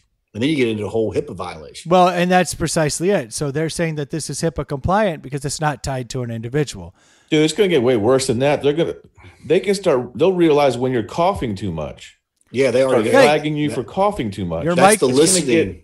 It's going to get. You know what's going to happen out of all this is you're going to have a vaccination requirement. They're going to require you to prove that you to be able to get a driver's license or something like that. I guarantee you that's where it goes in the next few years. So we talked about earlier this week. We talked about possibly doing, or I talked about trying to do like our favorite conspiracy theories that are coming out of the whole coronavirus thing. And one of the things that I was reading about that actually makes a lot of sense is the Bill Gates like IQ 2020, where they want to like chip people and find out who has vaccinations and who does not. And this kind of does open up the door to that Pandora's box as well. And Ely, to your point, exactly what you were just saying, you really could get to that point if they're chipping people to show, what vaccinations they have and what they don't have. This is the gateway to that opening up for sure. And you can scare Karen. You can do anything. Right. And the irony of that is Bill Gates and Steve Jobs didn't let their kids have cell phones or get vaccinated. Well, why would they? They know how evil that shit is. They didn't let their kids get vaccinated? Are you sure? No, cell phones. No, you can read all about it, but who says they didn't get vaccinated? That can't I thought be he true. said cell phones. Both. He said both. He didn't allow his kids to have cell phones or let his kids get vaccinated. Well, like most things Stu says, that cannot be true. I'm buying into half. Do you guys think that I listened to some scientist dude that said that people shouldn't do anything. It's a typical respiratory virus. It should hit for 4 to 5 weeks, and we have to have herd immunity at some point, and we're just prolonging it by staying inside. And that kids are like the best to spread it because they're going to fight 20, 30 viruses at that age, and they're going to get by it. And instead, now we're just like festering it inside. We should be outside where it can't really survive as well. Yep. And instead of it being like, yes, he was basically saying the hospitals, for sure, we need to protect the elderly, and the hospitals are going to get overrun, but they have emergency equipment and tents. Like, instead of 4 weeks of tents and chaos, it's going to be 4 or 5 months of just this whole thing happening. Yeah, that's the whole beauty of flattening the curve. We're not going to have all of it at once. We're going to have a horrible problem for a long time. Yeah. I mean, I really don't know. I've heard different stuff about just the immune system, and the numbers still don't add up. I mean, and it never will until that app comes out, and then everyone's like, "Holy shit, we all have it!" Like, I feel like I've had it twice now. Like, I didn't taste anything for 3 weeks. 3 days, and I felt like I had something. But I don't know if I at one point I was waking up like, "Am I going to get it tomorrow?" Like, I don't know what's going on. Like, we're still like, I'm at the office and I'm only with one other guy, but the post office is coming every day, opening I'm sanitizing every time they come in, but I don't know if I'm going to get it from these guys. No, look, we're in crazy times. And I think to Ely's whole point and what everybody's saying is we all recognize that a certain amount of civil liberties are being chipped away, and it's all kind of at risk right now in the name of safety, which is kind of always the mask that wears. It's like playing against fear. Anybody will just, I'll give you my cell phone data because I'm scared of getting it. Yeah, I want to know if the person I was next to had it, so I'm going to register for this. And now I wouldn't do that shit. I wouldn't do it for a second. And that's fine. You should, but if that passes, it opens up the gateway to them being able to look at people who have not, said that they want to do it. The truth is, you sign up for terms and conditions all the time with random apps. You think you fucking playing trivia. You just sold everything. Yeah. Everything. Yep. And you don't. I thought I was playing Words with Friends, and then my life got. Because it had all that access to so much information beyond the words that you were sharing with your friends. And that's the reality of the world we live in. And if you open up a gateway where we can access that information, it's a whole other problem. And that's just one of the scenarios that could be coming of this. It's intense. It's not. And it's a lose-lose situation on this economic shutdown, because if the numbers stay low, then they say, great, we handled it by shutting everything down. And if the numbers go high, as far as cases and death, there will be like, see, it could have been even worse if we hadn't. Yeah, I've been preaching that the whole time. Like, regardless, somebody's going to get to raise their hand and go, you fucked up. Because if we succeed, then this was draconian and we fucked up. If we fail, then we should have done more. Right. And it's like, they can play it both ways. The problem is there's this disconnect between intentions and what's being done. So when if you try to complain or point out something that's being done that's draconian, somebody can always say, yeah, well, we're trying to flatten the curve. Well, yeah, the overall intention of everything that we're doing is to flatten the curve, but the officers that arrest the guy paddleboarding by himself, how do you get to them not having enough sense to be able to make their own decision? Or they arrested some dude throwing a frisbee with his daughter at the park. How are we not, where is it being missed that distancing is more important than dictating if something is, what's the word that they're using for mandatory? What kind of a worker are you, Troy? Essential. Yeah, if something's essential. In other words, they're arresting people based on what they're doing being essential or not, instead of, in other words, you playing ball at the park's not essential, so you should be arrested. Instead of, they're just playing a ball by themselves, 10 feet apart with nobody else. We're just going to keep walking. That's the part. Well, because you've put ambiguous laws in the hands of people who get to interpret them how they want. So are all those people stupid? I'm just saying. I think it comes from for what we're going through, trying to get the paycheck protection plan. we got fucked by Wells Fargo and fuck them for, it's not even them. It's really, this went from Trump signing it to the SBA, who was like scrambling over the weekend. That Friday he signed, Saturday they had no idea. They had to build SOPs to deliver that to banks. And then banks had no clue because they've never dealt with this. Just like the cop who's like, should I arrest these dudes for throwing baseball? Well, they told me anybody who's doing this I should arrest, so I'm going to do it. It just wasn't, on the lower levels distributed in a way productively. They didn't know what was right or wrong. There's so much gray area. Like I could get 47,000, I could get 57,000 for this 8-week period. And my bank is like, I had to get a new bank, by the way. It was like, fuck it, just get 57 because like, who cares? You need to do 75% of that's got to be to payroll. It's like, all right.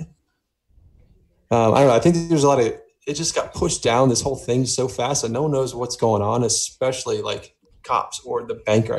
My banker I've been with for 8 years, and I was like so mad at him, but he has no idea. He can't do anything. Because they've created a rule that they don't even have any guidelines for. It's all just protocol. Yeah. Yeah, that's the reality of everything we're dealing with. Here's an overarching generalization that should be enforced. How you enforce it is up to you, or how you hand out those funds is up to the banker, but the banker's been given no guidelines. Yeah. It's extremely difficult to deal with. I mean, you're working in a vacuum and you don't want to be wrong. Yeah. I mean, what do you think, Ely? I mean, to that point of like, I still think somebody fucked up. I mean, yeah. I mean, I do see personally, I see a difference in your situation and what I'm talking about. Like, sure. The guy walking over to arrest his daughter playing Frisbee should know that he's fucking wrong. Like, this is true. You don't need, somebody to explain it to you. Somebody in that chain of command should understand that that's wrong. You know what I mean? It's that simple. Well, it's like it was the speed at which things were done, like to your point, Sean, as far as bringing down laws and trying to get things drafted. I'm sure you guys read about what happened with the state of Michigan today and yesterday. They drafted that law about you can't have person-to-person instruction for children, meaning the schools were closing, and that was drafted really quickly. And inadvertently, they've actually outlawed homeschooling, and now we're talking about how someone, if they wanted to, without using common sense, could just say, hey, that's breaking the law, and turn in mom and individual kid getting homeschooled. It's kind of crazy. It's weird times we're in. We've talked about it, like the virus is a threat, but what we're doing could be a bigger threat, and no one seems to be paying that much mind. I feel like Illy and I are upset because it's just hook, line, and sinker from everyone. It's just crazy that that's the route we're going. I mean, I think they're paying attention to it, but they're also using this. I mean, we're in a medical martial law. And once they quote unquote release everything back to starting up the economy and whatnot, what portions of all of these civil liberties are going to be lost? And we're still going to be under some sort of mandate that we weren't even aware of, and not reading the fine print, like Brenda was saying. The problem is now, and I think they know it, Karen will be trained. It's not going to be the same. Bingo. Movie theaters aren't going to happen. Yeah, you can't flip the switch and go back to where we were, because people are going to complain. Well, that's the reality of it. A lot of people are going to be okay with this forever because they're always going to want to be safe. And so they're going to accept it on some level. A certain group of the population. You know who's loving it? Howie Mandel. That dude was ahead of the curve. But that dude's a genius. Look at him now. Flattening the curve is equally as important as keeping the economy running. But I just get this overwhelming feeling that we're only doing one right now. Yeah. Right. Yeah. Well, there's no happy medium. No. And this open-ended, we'll just let you know when we're there type of thing is dog shit. Again, I've said this on this, and you, Sean, as a business owner, if they would have told you, hey, man, we're doing this for a month and then we're all getting back to work. That would have been way better for you because you can plan for that. You know what I mean? You can be like, I need the budget for a month. Cool. Instead, you have this uncertainty of when the hell is Fauci nuts going to cut us loose? You have no clue. You know what I mean? Yeah. And what's tough on the money thing, it's like I'm in a form group of like business guys. A lot of them, all of them are very successful, older dudes. And one of them has a business he's been running for 20 years. And it's all videographers in a bunch of cities, major cities, that go out and film breaking news. And he outsources them and successful for 20 years. And he's like, why do you get to dictate that I have to use this money from the moment I get it? I have 8 weeks ticking right off as soon as it's deposited. And he's like, I'm going to unfurlough my team, bring them back to do nothing. And then at the end of that, I'm going to have to furlough them and fire them at that point because we have to use this money.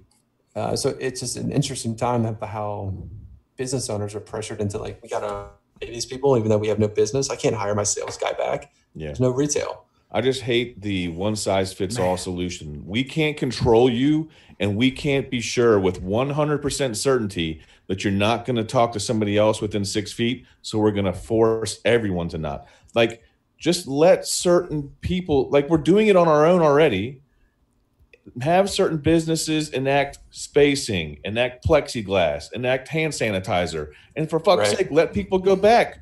I mean, just... like, and not everyone, like, it's destroying the weakened, immune, and the elderly. Like, we're acting like it's not. You know what I mean? Yeah. And I think humans are like, naturally, we all want to know what tomorrow is going to look like. The uncertainty is what is driving people crazy, especially as a business owner. It's like, I can't forecast that well to begin with. I'm always going off numbers and algorithms and things, but it's already hard. And now I got to forecast nothing. I have no fucking clue. Yeah, you don't know when nothing ends. When does the black hole stop? And that's like, what's difficult. It bothers me that all the money's getting thrown to the corporations and not the small business owners. Like, well, they're trying to throw the money to the small business owners. They just don't have a real way to disperse the money. I mean, that's what Sean's dealing with. They are actively trying to pump money into the small business owners, but it comes with caveats. It comes with unwritten rules as to how you get it.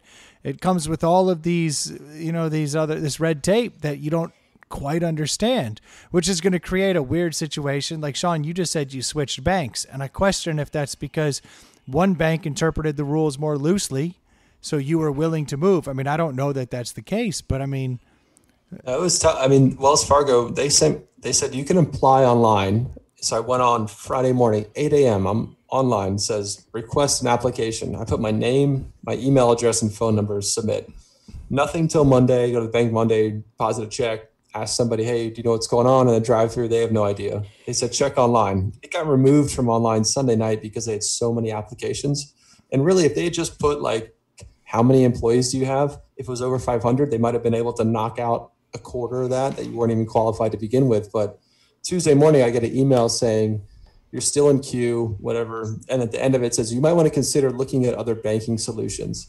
And I've been with them for almost 9 years, like, solid. They never really done me wrong, and then everybody I called said that you had to have a bank account in February, business account, so that we could even issue the payroll protection plan. So I was like getting fucked by like every small local bank here and really just had to work through connections to get a shoe in to where I could open an account and they would just push it through.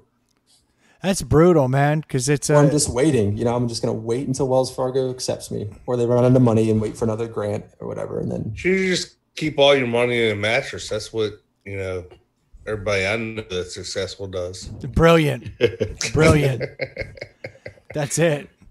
I heard if you just get a bandana and put $100 bills underneath it, it actually protects you from corona and is a great way to save money. Do like Walter White and just get a storage space and just get pallets of it just sitting there. Thinking. I like that, Troy. You're thinking. Brandon, you said conspiracy. Can I drop you guys a random one that's like, it's not crazy. It's just, I think it's awesome. And I was going to maybe pivot from it if we got onto corona conspiracy stuff.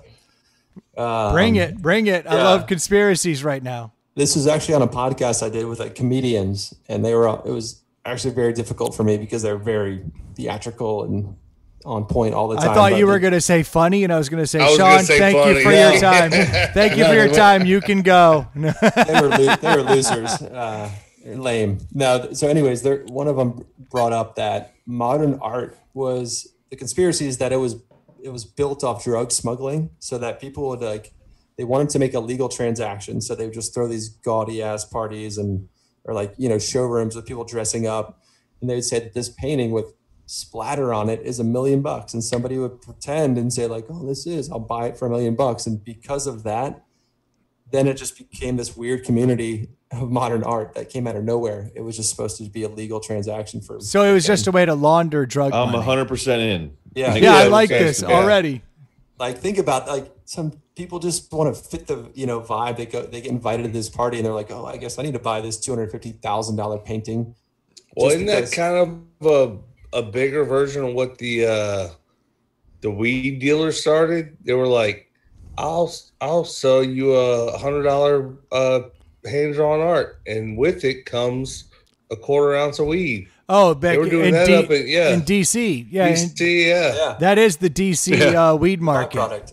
Yeah, you can get a gift. Here's a gift of all the weed that you were already looking at anyway, but I appreciate you spending $100 on this postcard. Yeah. It's a scratch and sniff. You'll get it. I mean, the simple reason of who would buy that much, like listening to an abstract person talk and make sense of how moving the painting is only leads you to down that path. Especially when it's like a 12 by 12 white canvas with a red dot in the middle. And you're like, ooh, that sounds $1 million. Yeah. No. Yeah. You said red dot, right? Because that actually, that really is a commentary on our society now blue, and giving up. Or so. Totally no, a different. blue dot. 500K. That's for fucking nerds. Red dot. I mean, Yeah. it's a commentary on how communism is creeping into our culture. It's actually really important. I think we should buy that. I have an art theory. If I can do it, it's not fucking art. Right. The craziest thing is the most marked up perceived value that everyone purchases in certain areas, or because of where you are, or in the time of your life, is a diamond. It's a fucking rock that we've established, and the same. I mean, where did it come from? I mean, it's the same path as the artwork. I mean, somewhere, somehow, somebody said this is worth X, and then it's skyrocketed from there. I read this book called True Story. It's about how narrative adds value, and cool video on it. If you Google this guy, Ty Montague wrote it, and the video shows his team went out and bought anything under $5. They ended up doing mayonnaise, little mini jars of mayonnaise. They sold them on eBay, and one had a story narrative to it, how he got it from his grandmother's before she passed, whatever, and the other one was just as is. And the one with a story sold at 56,000 or 5,600% higher than the regular one. Well, that's it's amazing that people buy into that stuff. Yeah, that's what De Beers Diamond did. I mean, they put the narrative behind it. Well, my favorite narrative sales story was I had this CJ7 that Ely had worked on with me for quite a while. This thing was an absolute disaster. Everything about that truck sucked. I couldn't get it to do anything right for more than 3 days at a clip. And I finally tried to sell it when I went to turn the key and the whole ignition column snapped and pulled out. And I was just like, I am so fucking done with this truck. And I was like, I'm putting it on Craigslist. And I was like, $2,000 for this amazing Jeep CJ7 lifted, brand new 35-inch tires. Like, this thing's great. Fucking no ignition column, piece of shit, sucks. No one bit. So I was like, all right, I'll drop it to $1,500, which was literally the value of the tires. Put the whole, add up, nothing happened. So finally I go on Craigslist and I said, brand new mud tires, 35 by 1250s, $1,500. Comes with a Jeep for free. This Jeep, this. People, when they saw that the tires were for sale for $1,500 and then heard the story of the Jeep, were like, fuck yeah. People were coming out of the woodwork to buy the tires because they were the new thing, but then they heard the story. It's the same story I'd written and everything else. I just changed the headline about the tires. Humans. Humans. That works. Right. Humans. That dude showed up. He didn't ask me a single question about the fucking tires. Was it still plasti dip? Did you rip it off? Dude, the plasti dip looks so bad on my 4Runner right now. It's about time to dip that whole thing again. Ely, I'll be coming over to your house shortly. Good news is you have to wear M95 masks anyway when you do plasti dip. So and see, we were doing the whole Nectar thing. I thought the N was soft now because it's a lowercase N. See that tie still back? N, not M. Sean got up and had to go get a drink. And I was just doing a tie-in. Heartbreaking. Heartbreaking. What can you do? Yeah. While he's gone, I will tell one more thing because Ely was busting my balls about this. I've decided in quarantine that I need like a thing to do. So I'm actively Drinking, masturbation. Okay, no, it's the third thing that I'm now trying to do. Okay. Because the drinking and masturbation is on tilt. Yeah. So Full bore. yeah, that's a whole nother thing. Yeah. But so I decided that I want to learn how to do a wheelie on a bicycle because I've always been able to do like small wheelies, like little wheelies, but I can't like do an extended wheelie like down the street. And I just feel like that's a deficiency because everybody says they can do a wheelie. I can't believe you're admitting this in a public forum. Well, yes. I feel like every dude I've known has been able to ride a wheelie for How long can you ride a wheelie for? today. Yes, today. Probably not very far, but when I was a child, I mean, for fucking blocks. Okay, I have a vision of me as a child popping wheelies for an extended period of time. I used to be able to wheelie down the block in my mind as a kid. But now I can't pop a wheelie for more than like 2 cranks around the crank. And then it like crashes down. So I've decided that during the quarantine, while all of these people are riding bikes, I'm going to learn to like do a true honest to God wheelie for a long period of time. And so I've been trying to practice on this. And so Good skill to work on, you know. You probably get a job doing that. yeah, it'll be on the resume, you know, right? You'll become essential. Actually, I think wheelies should be essential. Not Don't only is learn it to code, learn to wheelie. Right. Look, I can't say I've made a lot of good decisions in my life. I get that this is a problem, but I want to learn. I want to be able to do a wheelie for at least half a block. Like that's a controlled wheelie. So I fixed up a BMX bike that I have, and I've like got it ready to go. And I went out the other day to give it my first shot at a wheelie. Dude, I got up a little bit, rode around. I ate shit so hard in the street in front of all my neighbors who I know are doing nothing but looking out their windows like dogs because they can't go anywhere. Kennedy kids out there again. Neighborhood's going to shit. Got a bike this time. You can barely ride a bike. So that's a big ask. Bikes are easy to ride. Riding them on one wheel is difficult. Dude, I ate shit. I seriously fucked myself up. I laid out. I tore a hole in my new pants that I'd just gotten. I was laying there on the ground, bike all splayed out. You ripped your pants? They're Abercrombie. They already had holes in them. Right. Yeah, now they're hip, thank God. Yeah, but apparently wheelies are super difficult. But that is my goal. At the end of quarantine, I'll be able to wheelie around like a badass. But it's not going well. Yeah. At the end of quarantine, everybody's going to go back to work, and you're going to be the only one out there. You know, hey guys, look at me! I'm wheeling. Yeah, I'll be like, check me out. Sean, can you wheelie? I can wheelie, but I think you need like a motorcycle to sustain that. I can't just wheelie down the street. But you see, that's what I'm going for. I want to be able to wheelie down the street. It's good to have goals, especially during these times. So pick a goal you can do without anyone around. And my advice would be don't have anyone around because the amount of time I'm spending on the ground, like just not wanting to like scream or cry because I want to show the kids how tough you should be. No is brutal. One's going to care about the 45-year-old who can do a fucking wheelie. Not 45. It's awkward for for everybody. Except everyone. I feel like it'd be here cooler who to knows your dunk. age. It'd be cool to dunk. Yes. Can you guys dunk, or have you ever been able to? No. No. I was able to dunk a small ball, but I mean, I don't want to just be able to dunk to where it's like, I did it. I want to be able to do a 360. But being able to dunk. It's like the guys who get like the alley oop and they dunk. You're like, still not the same. Like you want to be able to hammer it in there. Like exactly, not struggle to do it. Easy to do it. Senior year in high school and my freshman year in college. Which one? The 2 years. I'm confused. Both of them. But those were the two, 18, 19, and 20. Those were the 2 years I could get up and I could dunk. Like if you're doing a layup, you can do a dunk. But that's 3 years. Yeah. 18, 19, 2 18, years. Yeah, from 18. Yeah, so okay. Had to get a running start, but I could do it. That was in the 80s. The rims were lower back in the 80s. But these are the things. These are the things we should be leaning into. It's those skills that we have no other time to practice, like wheelies and slam dunks.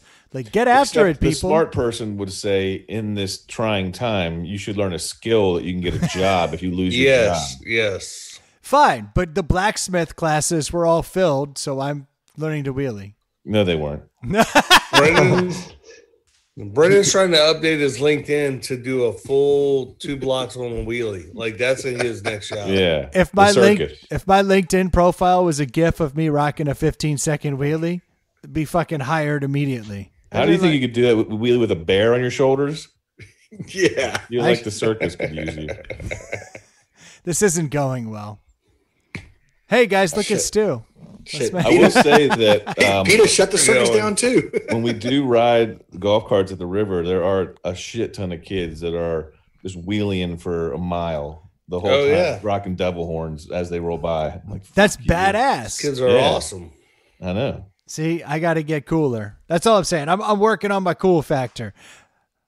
I'll tell you what, it's funny with the whole quarantine thing. One, I definitely see.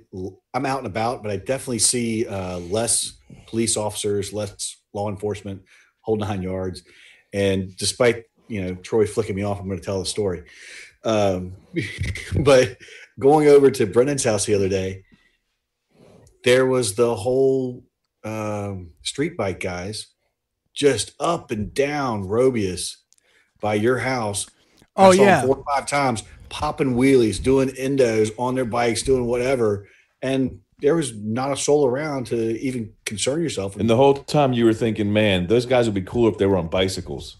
Exactly. I was like, there's Brendan's goal. Get these guys on a bicycle. Yeah. But yeah, it's like no one ever. I'm out there, for those of us that get out and about and are driving around like Troy and myself, it's eerie weird at the times of day when you see nothing. And usually it's just slammed. Yeah. Look, I'd be lying if I didn't say I've increased my average speed a solid 10 miles an hour wherever I go. Yeah. Oh, everybody, because cops don't want to pull you over. The last thing they want to do is lean into your window and hold your dirty ID. So they're all like, "That's acceptable." We went from the whole time in my head, I'm singing "America, fuck yeah." Yeah. I still hate whipping it so down much. 90 miles an hour down Hull Street. I love it. So, Sean, we've been doing this for 2 hours, and these people pay nothing. So I'm not gonna. We can't give them any more.